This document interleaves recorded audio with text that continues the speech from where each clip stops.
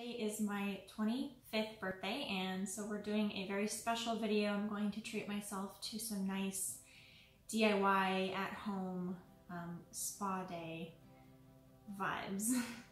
So I'm super excited to be turning a quarter of a century years old. I'm just happy to be alive. I've been through a lot and I am just really grateful. And very excited for what this next year is going to bring me.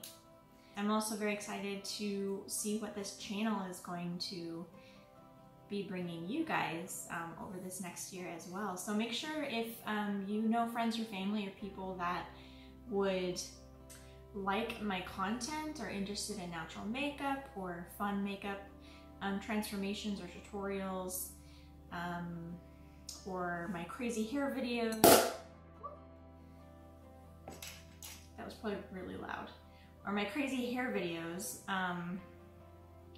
make sure you share my channel or my videos with them so that they can enjoy and join the Dove family as well.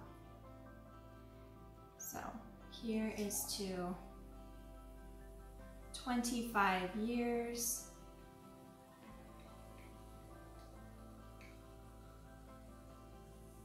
And to you guys for being here and for getting me over 100 subscribers this year, and it is slowly but steadily increasing. So I just thank you guys so much for giving me an amazing year, and let's keep it up. And I'm really excited to grow this little family that we're building here. So make sure to really connect with me. Make sure that you're following me on Instagram as well, at Jinx2109, and yeah, you can message me or whatever you feel like doing. Totally chill. So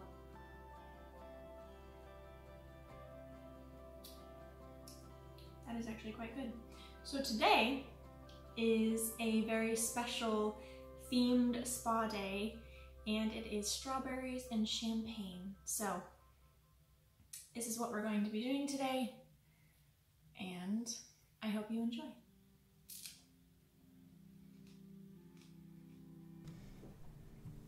Okay, so the first thing that we're gonna do is do a strawberry cleanser. And how you do that is you just mash up, probably one strawberry would be enough if you're just doing this. You know, it was a one-time thing. I went ahead and mashed up a few.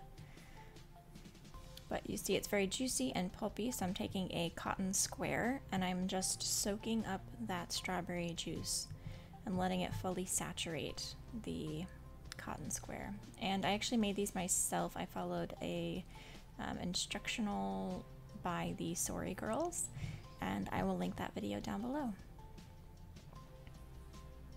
So you just rub this all over your face, and I did everything on my neck as well.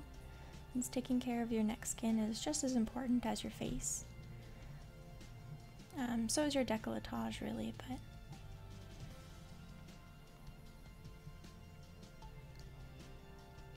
and then you just massage in the strawberry juice for about a minute.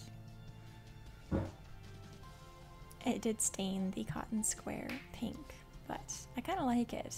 It might wash out when I put it through the wash though. And then anytime I treat and dry my skin after washing off that juice, I pat dry. I try not to pull on my skin too much. Honestly, I make enough funny faces regularly that I don't need to worry about elasticity. So I just try not to add to that by tugging on my skin too much. I also use a non-looped flat weave towel. I find that's much softer and gentler on the skin.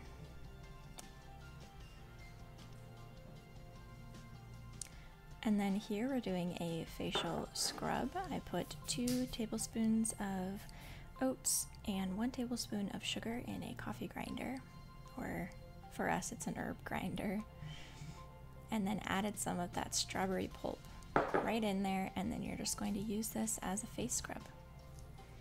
The more sensitive your skin is, the finer you want the particles to be.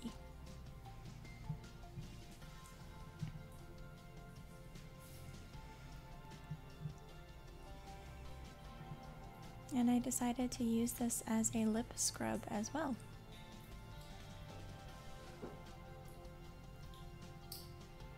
Tasty.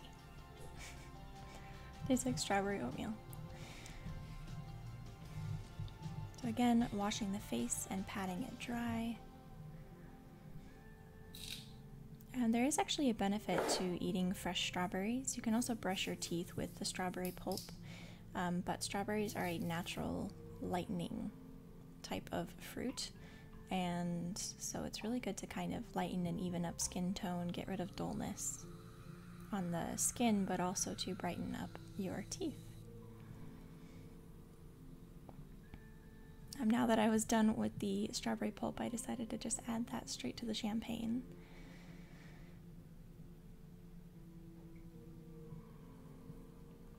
Found out that was so good. And next we are doing a facial steam with none other than strawberry leaves. Strawberries are actually really easy to grow. They make a really good ground cover. They make a really good ground cover if you have any kind of space for gardening. They can also do pretty well in potted plants, pretty well in pots. And then you just steam your face until your pores feel open. You can see I got some rosiness there. So next we're doing a deep cleansing mask. This is the one product I'm not using DIY. I picked this one up, it was on sale on iHerb. It's a pink clay mask. And as always, I test it on my wrist first to make sure I'm not going to have a reaction. But the ingredients are all clean, and I was excited to be able to try something new. Funnily enough, the ingredients don't actually contain pink clay. So I still have yet to try actual pink clay, but this is a kaolin and bentonite based mask. It just also happens to be pink, I guess. Strange marketing, but the mask did apply very, very smoothly. It was very smooth and creamy, and I left it on for 15 minutes.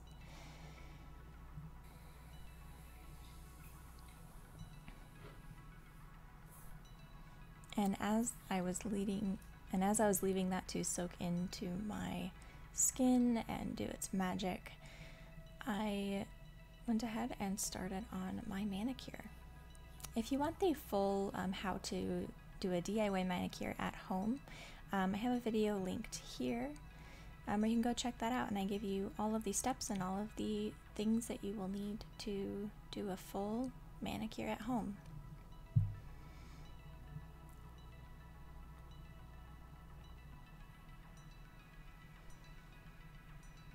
So I was doing a red base and then a French tip with rose gold.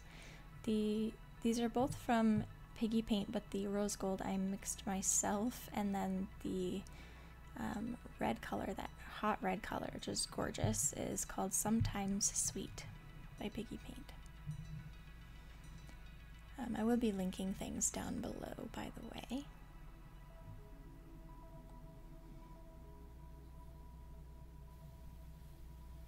And there is the finished manicure. So before I moved on to the next hand, it was time to take off that mask. And this took me a second to realize here. I was wondering what that kind of rashiness on the sides of my face were. And then I remembered that I was cutting trees the day before.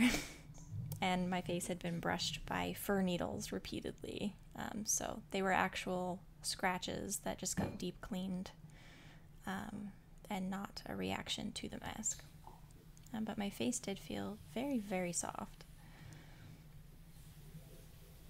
Next, I took that champagne, soaked a cotton square with it, and used it as a toner.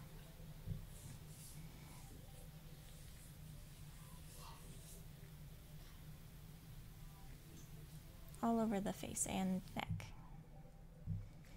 This next mask is the finishing mask. It's a moisturizing mask, and it's very thick. It's a mixture of honey and powdered coconut milk. Now, mixing powders with honey makes a fantastic mask because I love honey as a mask in itself, but it can get very, very drippy very, very fast. So it's kind of hard to use and leave on for a long time. Adding the powder here really helps it to stay on the face better, but also that coconut milk is what's going to make it super, super hydrating. It's going to leave your skin feeling very, very soft. Now, one thing I have found out since my last honey video, actually, of an old video talking all about honey, that is also linked here. But one thing I've learned since then is that for some people, honey masks are actually drying, and I actually figured out why this is. So honey is a humectant, which means that it draws moisture into it. It actually pulls in water molecules. So what's going to happen with that is if there's more moisture in the air than in your skin, so if you live in a more humid area, as I do, the honey is going to pull in that water, and then it's going to absorb into your skin. However, if you're in a more dry climate, the honey is going to pull water from wherever there's more moisture, which means it's actually going to be pulling the water out of your skin. There's more moisture in your skin than in the dry air. So what you would need to do to make this work really well for you is to just make your bathroom, wherever you're doing this, humid. Preferably a bathroom, since it's kind of built for that. Run your hot water in your sink, run a hot shower, kind of steam up the room a bit, or you can just run a humidifier, and then it'll help your skin absorb that water. And you'll get that really hydrating, moisturizing effect.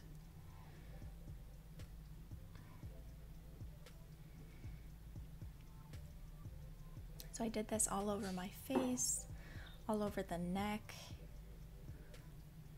Thank goodness for all of those tips and tricks I learned in magazines and online articles as a kid, because I've been moisturizing my neck for over a decade now. But that's a really important thing to do, since that's usually one of the first signs of aging, is because you take care of your skin so much on your face.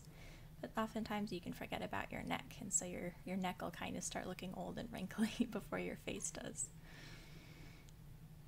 And I decided to use this as a lip mask as well. It's also delicious, just coconut and honey. And as that was soaking in, I did the manicure on my other hand.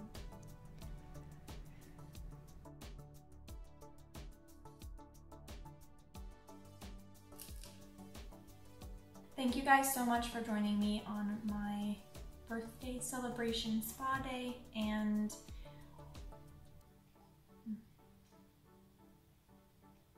that's it. I feel like, you know, obviously it didn't magically get rid of blemishes, but my skin has not felt this like soft and smooth probably since I was like 12.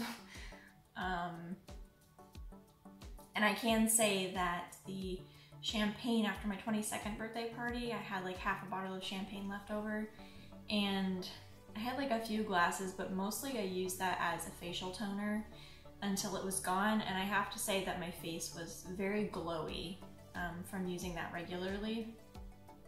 Obviously that would be an expensive thing to do, but if you ever have like extra leftover champagne and you're just not going to drink all of it, it makes an amazing toner. And as for the rest of these like DIYs and stuff, I think it's fantastic. And what I absolutely love, as you may have noticed about home spa days and the DIY stuff, is that a lot of it is edible and delicious. So thank you guys for being here and joining me for my birthday spa day, and I wish you all the best. Here's to the next year.